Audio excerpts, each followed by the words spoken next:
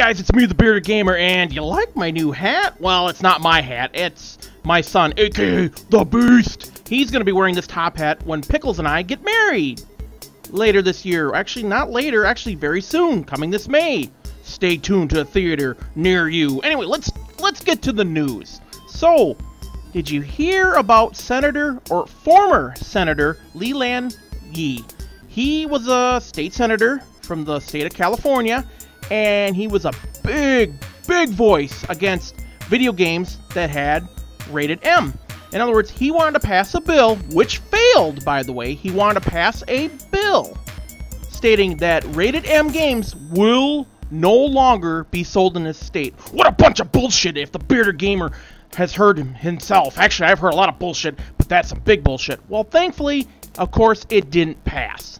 However, his ass is going to jail for 5 years because he's a crooked politician. In other words, he was doing illegally selling guns to the Philippines, to the country of the Philippines, and making money for, of course, himself. So, his ass is going to jail. It's going to be gaping a little bit. Well, not going to jail. He's going to prison. He only got 5 years. It was supposed to be 20-year sentence, but of course the whole plea bargain deal and all that bullshit.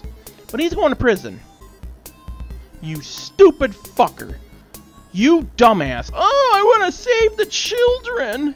I want to save them from the, because violent video games are so bad, and nobody should have the right to buy them, right?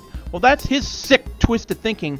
Meanwhile, this dumb fuck was buying and selling illegal guns, not in the United States, but to different parts of the world, mainly the Philippines. You crooked motherfucker. When you're crooked and you're not serving the people and you're not helping the people and you want to control and do that mind control and say what we can and what we cannot watch, fuck you. I'm the Bearded Gamer. Fuck you. Rot in prison and get your ass handed to you. I'll talk to you guys later. Bye. Did you say ass? Oh, I said ass.